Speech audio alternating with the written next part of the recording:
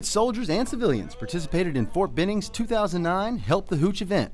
In its 13th year, the event uses local volunteers to assist in removing trash away from the Chattahoochee River and 18 surrounding ponds and playgrounds.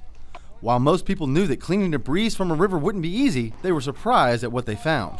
We picked up countless truck bed loads full of garbage, anything from wheels, tires, and it just goes to show how long stuff's been sitting. We picked up a Model A car tire that's sat there for I don't know how long. Soldiers from the 209th MP detachment were given the option to take the day off, but all were out there ready to help in any way they could. Always a great day to be able to get together with your fellow soldiers and the detachment in order to, especially when you're in civilian clothes, everybody can loosen up a little bit, gets to see each other in a different light, and on top of it be able to help out the community and the environment at the same time.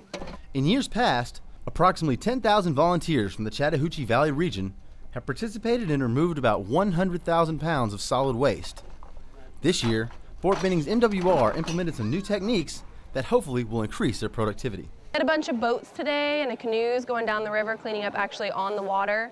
Then we had people on the shore cleaning up and people in Hooch Creek and Kings Pond and Russ Pond. So we hit all the recreation areas that are highly trafficked to make sure that people can enjoy all the free stuff that the world has to offer outside. Help the Hooch is an annual event that not only brings together the people, it enhances the beauty of the community and makes for a bright and cleaner tomorrow. Matt Gallup, Fort Benning TV.